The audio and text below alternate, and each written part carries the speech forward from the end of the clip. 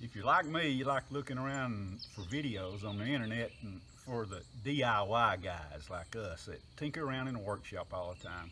Well, you've probably seen one of these. This is one of those rocket stoves, and there are hundreds of videos out there on how to make them and how they work and all that. So I'm like everybody else. I thought I'd build one and see how it works.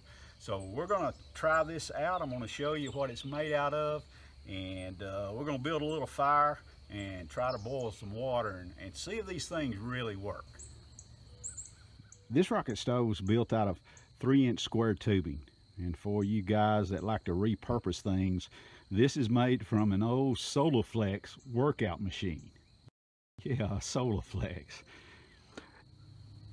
For our fuel for our little experiment here, we're going to use just a pile of twigs that I picked up out of the yard from the old oak tree out back there.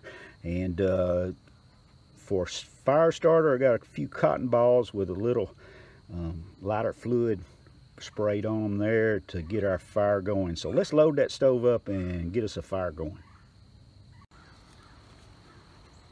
All right, we've got our rocket stove loaded up.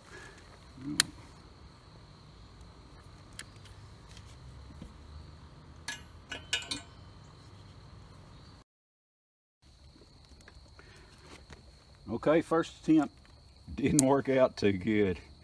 Fire went out, so we're trying again. Started it with a little piece of cloth with a little lighter fluid on it. Let's try it again, see if we can get a fire going.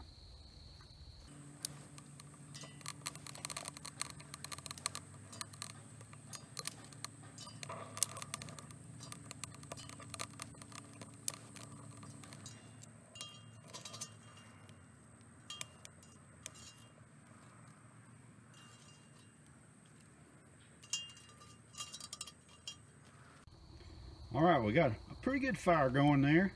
And so what we're going to do now is we're going to take 2 cups of water and put it on our stove. And we'll time it and see how long it takes for that water to get hot.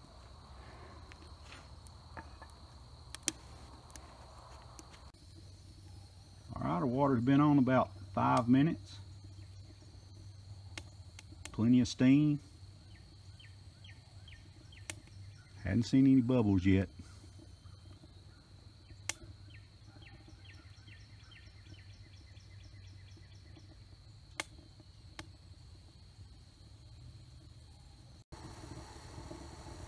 All right, about 10-11 minutes and we got some boiling hot water. I had to constantly feed the little sticks into the fire and keep it hot.